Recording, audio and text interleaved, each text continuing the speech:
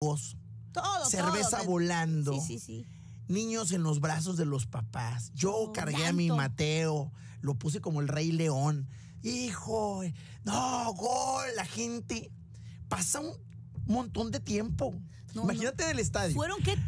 Pasa un montón de tiempo. 5 minutos. 3, 4 minutos. Pasa un montón de tiempo. Para que les cancelen el gol. Sí, y luego, fue eterno. espérate, güey. ¿Qué marcó? ¿Qué marcó?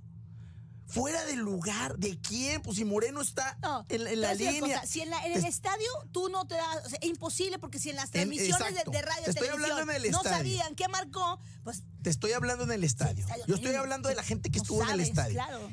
Estefan, pero Estefan no participa. Es que el otro todavía está adelantado, pero no participan. Moreno es el único que participa. Bueno, ya. Total. Saca el árbitro. Balón largo. Quiñones, centro y Córdoba. Lo que se vio en el estadio. O sea, ¿qué? Espérame. A ver. No me recupero de una. Espérame, ¿qué? O sea, ¿qué pasó? Cayó el gol. Y ahí es donde Vucetich empieza a girarle el ratón. Tengo 12 minutos porque si no me va a costar la chamba. Claro. Y órale, y que mete al y que mete. Pero ya no tenías, ya estás en base a una reacción que nunca estuviste preparado. Salido desde que arranca el partido, buscas uno, que sí se lo metes porque tienes, la que verdad, no tiene tu defensa reacción. es vulnerable, y los matas. Ya no había manera de que te hicieran luego, 2 o 3. Y luego, Katia. ¿Qué necesidad? Y luego, la gente se empieza a ir y empiezas a escuchar entre el rayado. Yo sé que los Tigres allá estaban arriba en un pedacito y en la ciudad, la gente en los bares, en las casas, estaba vueltos locos todos los Tigres. Sí, claro. Pero en el estadio empiezas a escuchar otra vez Vucetich. O sea, es que no puede ser posible. O sea, ¿por qué no hizo desde el primer minuto atacar a Tigres? Y ves a la gente con la esperanza de que podía caer el gol. Y viene la jugada de Cortizo. Por poquito, donde cae ahí sí. Cortizo. Y dices tú, Cortizo. Y dices, métela, Cortizo, métela por el amor de Dios. Y viene la barrida de Aquino Salvador. Sí. Y termina ganando Tigres. Ahora te voy a decir, ahorita venía escuchando a Willy y a Edu. Willy tiene unos pedradones buenos, Willy González Ortejo.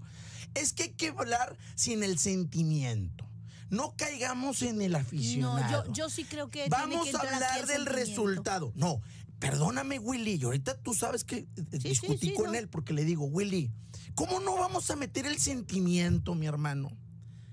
Si en tu cancha te volvieron a pegar tus enemigos, si jugaste miedoso, medroso, aguantaste a Tigres, a un Tigres donde hoy su figura es Córdoba, ni siquiera es Gignac, donde Nahuel hoy cometió imprecisiones, cometió errores en la ida y en la vuelta. O sea, si había un Tigres que podías despelucar era este. Cierto, bueno, ahí te va. Cierto. Ahora, yo soy el Tato Noriega.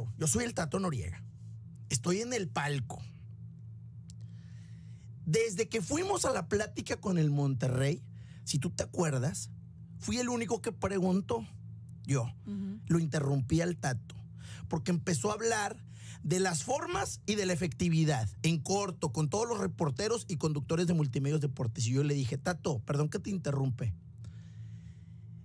Hoy no puedes criticar a este Monterrey por los resultados que lleva. Iba a mitad de temporada. Le dije, llevas 18 puntos, Tato. ¿Pero te gustan las formas de este Monterrey? Bueno, es muy relativa la pregunta, es muy buena la pregunta, pero pues lo que a ti te gusta a mí no me gusta y lo que a ti te gusta a mí tal vez un poquito menos. ¿Te gusta o no te gusta, güey? Pues es que te lo vuelvo a repetir, no te gusta, lo de Vucetich no te gusta, ahí se quedó bien en claro el tema. Yo soy el Tato, estoy en el palco, pierde Monterrey, líder general, estadio lleno, y empiezas a ver a la gente, a los palcos, te calientas, y empiezas a escuchar al del palco del lado derecho y al del palco del lado izquierdo. Hijo, mira, dulce, ratonero, yo te no voy a decir puede una cosa. ser, ¿por qué? ¿Y sabes qué, Katia? ¿Qué? El que estaba más feliz, había una sola persona rayada que quería que el Monterrey perdiera. Se los voy a decir así tal cual. ¿Un Rayado? El único que quería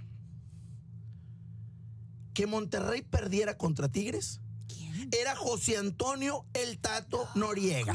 Porque el Tato sabía que si Monterrey le ganaba a Tigres, teníamos que seguir con Vucetich y Vucetich tenía que seguir siendo el técnico de Monterrey. Y el Tato no lo quiere, no comparte su idea de juego ni su forma de ser ratonero y miedoso. Entonces, el Tato pierde con Monterrey, pierde con Tigres y dice, ahorita es cuando. Y luego sale Buce en la conferencia de prensa y dice Buce, bueno, son cosas de fútbol. A veces se gana, a veces se pierde.